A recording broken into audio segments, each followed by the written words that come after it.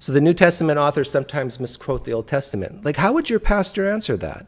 When it comes to misquotations, there are several. Here's Hebrews is misquoting Psalms.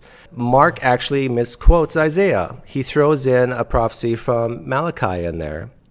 So the author of Matthew correctly corrects the author of Mark. Romans misquotes Deuteronomy. And again, it doesn't take much thought to figure out why the author of Romans, Paul, did this. Here's another misquotation. Hebrews misquotes Jeremiah. And this is like major difference. One says, though I was a husband to them. The other one says, I disregard them. It's almost opposite. Thus, the early Christian belief that these books were scripture would not have stopped all changes, but would have actually led to some changes as Christians tried to fix what they deemed to be mistakes in the text. There's contemporary evidence for the life and ministry of Jesus. The fact is, we have no contemporary evidence for Jesus or his ministry. The Gospels report events that we would expect to be recorded by others. Now, you would think if a man is doing all these healings, all this amazing stuff, and it was spread all over Syria, that maybe, just maybe, someone would have written about it. It was now about noon, and darkness came over the whole land until 3 in the afternoon, for the sun stopped shining. The Gospels present eyewitness accounts of the life and ministry of Jesus. He's asked, why do you believe the Bible? He said, I choose to believe the Bible because it's a reliable collection of historical documents written by eyewitnesses during the lifetime of other eyewitnesses. They report supernatural events that took place in fulfillment of specific prophecies and claim that their writings are divine rather than human in origin. Now, I know people who've memorized this. Now, what's the problem with that? The problem with that, it's not true, what he said. Oxford Annotated Bible is a well-respected book by many Christians, and it says, neither the evangelists nor their first readers engaged in historical analysis. Bruce Metzger, Christian. The Gospel of John's authorship is doubted. This is Christian scholar Raymond Brown in the Introduction to New Testament, page 368 to 369. He explains, as with the other Gospels, it is doubted by most scholars that this Gospel was written by an eyewitness of the public ministry of Jesus. If the Gospels were written late in history, over here somewhere, then you cannot trust them as eyewitness accounts. They weren't there. The eyewitnesses have been dead. By the way, if you want to lie about Jesus, let me tell you how you do it. You wait till everyone who knew Jesus is dead. Then you can say anything you want about Jesus. Who's going to know? Scholars generally agree that the Gospels were written at a time when most people were dead.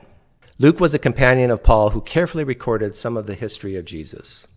But if you look at Luke chapter 1, it doesn't say that he interviewed any eyewitnesses.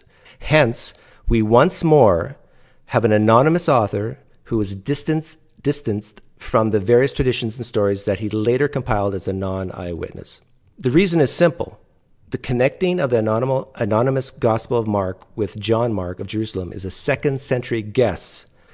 Differences in the Gospel accounts lend credibility to the reliability of the Gospels. How many times have you heard this? You know how there's differences in, let's say, the birth narrative or the tomb narrative in different Gospels? Because if you've ever worked with witnesses, you know one rule of witnesses. They never, ever agree. Ever. It could happen 5 minutes ago. Never, ever agree, except for the times when these supposed witnesses quote each other word for word. Whoever wrote Luke had the book of Mark open and copied word for word. So here is the tomb narrative according to Mark 16. And by the time you get to John, that same tomb narrative explodes to that. It goes from this to that. I am very curious to see how they would answer this. When apologists and pastors say that, oh, just look at all the manuscript evidence and nothing else even comes close in history, that says nothing about its veracity, whether or not it's true. Now, let me just be very clear about this. That doesn't prove that the text is true. This doesn't prove that the text is historically accurate. It's just to say that we know what 99% of the original wording of these documents was. Keep in mind, we don't have the original documents. So I think William Lane Craig is using the word "know" very loosely here.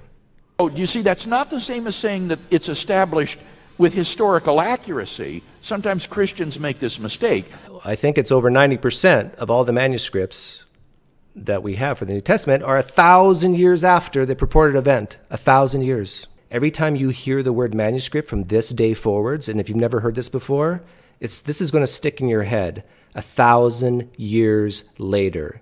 Daniel Wallace acknowledges it should be pointed out that most of our manuscripts come from the second millennium, not century, millennium, AD, and most of our manuscripts do not include the New Testament. If one excludes later medieval manuscripts, Wallace notes that only approximately 124 manuscripts come within the 2nd to 4th centuries CE. The Bible provides a consistent message from Genesis to Revelation. In Isaiah, it's very clear that Yahweh is saying that before me no God was formed, nor shall there be any after me. I am the Lord, and besides me there's no Savior.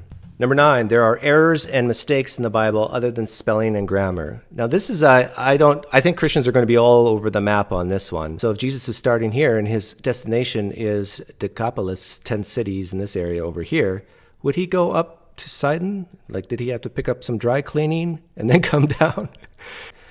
So in Mark, he's saying, no, my disciples don't fast. And then in Matthew, he's saying, when speaking to the disciples, saying, when you fast. And this is like right next to like when you pray, when you do other things. This is not like after I'm gone. When was Jesus born? Was it 6 CE at the time of the census, or was it 4 BC, the time of Herod the Great, just before he died? Most scholars think that the author of this gospel made a mistake. Oh, yes, this is a good one that most scholars say this is just a flat-out error. Most scholars don't accept the historicity of the guard story. This is the million-dollar question.